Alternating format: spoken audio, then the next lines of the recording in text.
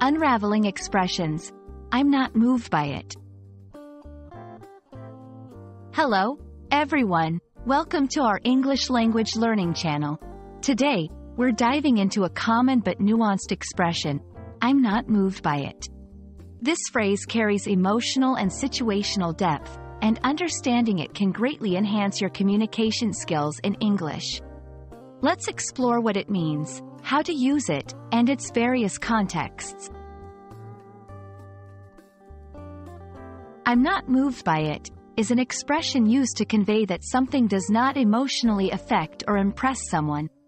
The key components here are not moved, indicating a lack of emotional response, and by it, referring to whatever topic, situation, or event is being discussed.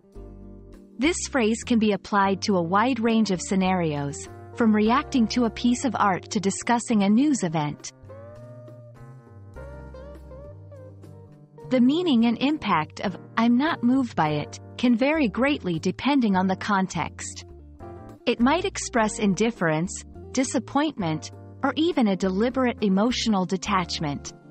For instance, saying you're not moved by a movie suggests it failed to engage you on an emotional level, while saying the same about a debate might indicate you remain unconvinced or unaffected by the arguments presented.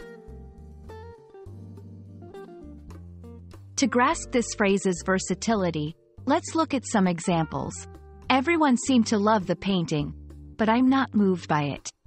Here, it suggests indifference or a lack of appreciation for the art.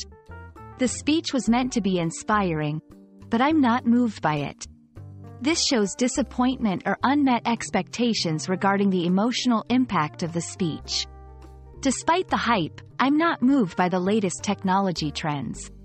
Here, it indicates a deliberate choice to remain unaffected by popular opinion or trends. It's important to note that saying, I'm not moved by it, can sometimes be perceived as cold or dismissive, especially in cultures or situations where emotional expression is highly valued. Always consider the listener's perspective and the emotional undertones of the conversation. This expression allows for nuanced communication, offering a way to articulate a lack of emotional response without necessarily being negative. Understanding and using expressions like, I'm not moved by it, can add depth and precision to your English communication. Remember, the power of language lies in its ability to convey not just facts, but also our reactions, feelings, and the subtleties of human experience. We hope this video has helped you grasp this expression's meaning and use. Happy learning, and see you in our next video.